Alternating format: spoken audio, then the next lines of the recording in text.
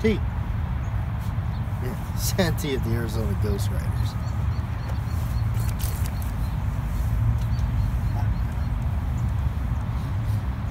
What's up? Hey, what? You got mail. We got mail? Yeah. Okay, okay.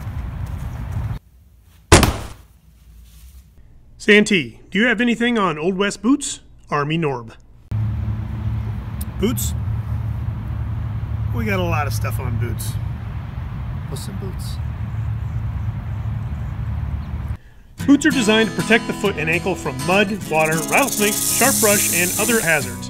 They are often seen on horsemen and other outdoor laborers because of the protection that they provide.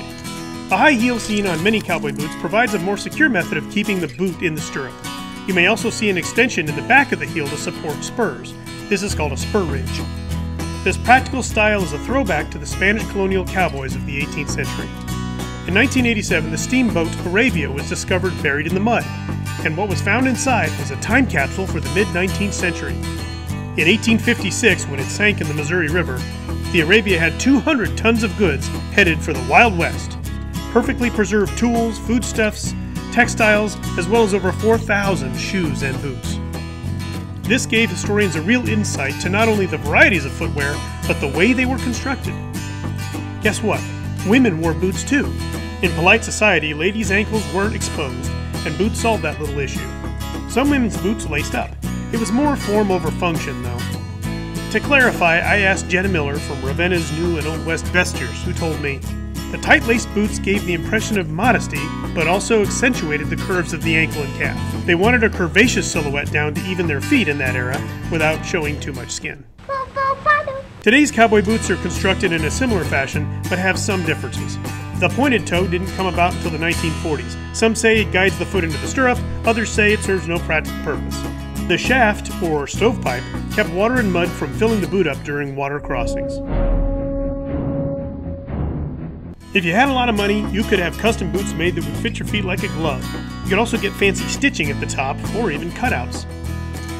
Due to the cost, most settlers bought factory-produced footwear, much like today. You would shape it by soaking it in water and wearing it, but if they hurt your feet, you couldn't just send them back to Famous Footwear and get an exchange in 3 days. If the trading post or mercantile didn't have a different pair, you were out of luck.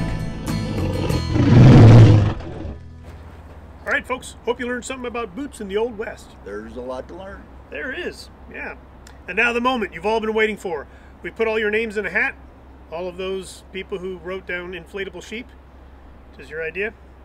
Or was it Bat Jack's idea? Either way. Bat Jack's idea this time. I'm going to have my lovely assistant, Dana White, here help me out. Really? Yeah. Here it goes. Bill Brazelton. Bill Brazelton? It can't be Bill Brazelton.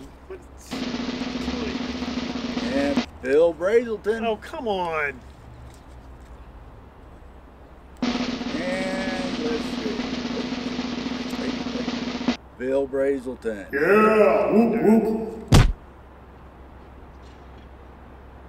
Here it goes. Obviously, we have the wrong hat. Let's try this one. Alright. Bunch of names in there. Hopefully none of them are Bill Brazelton. Go ahead and draw.